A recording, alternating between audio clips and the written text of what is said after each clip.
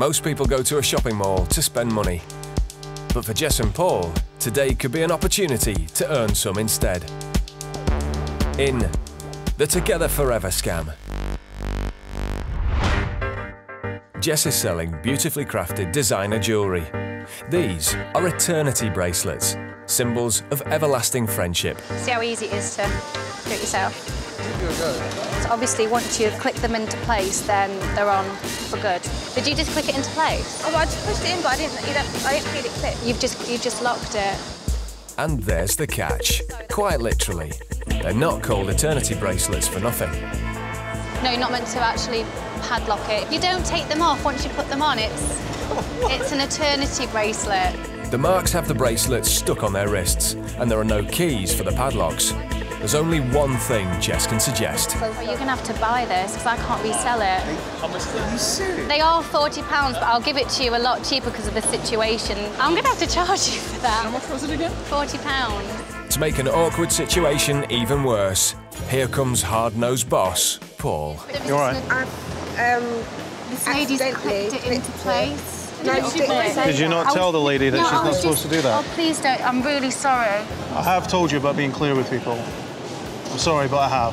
It's for his girlfriend, and I got a skinny wrist, so we put it on, and then it's well, being put I'm afraid on, if you put it on, then it belongs to you. I just have to insist that you pay on it. But I did make it clear that once it's on, it's on. Well, you sort this out. I've told you before to be very clear with people.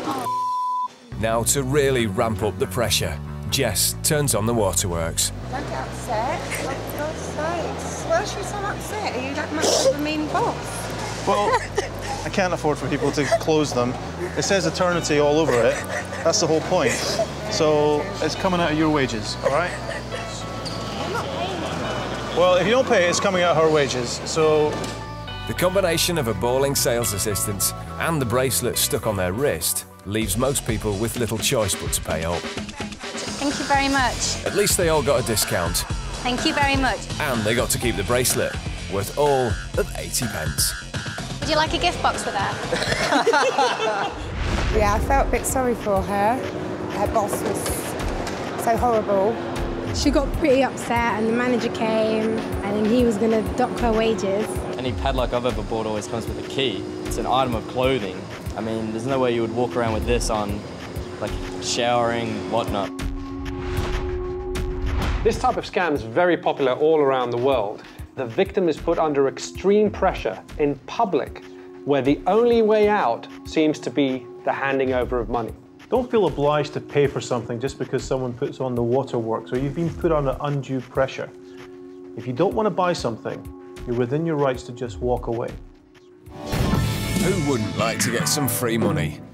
That's the question Jess and Paul would like to find the answer to today.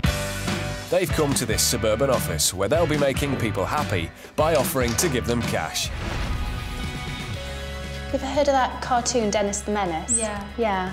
Oh my God, his nickname is Menace. Yeah? Yeah. Turns out this psychic is more phony than most.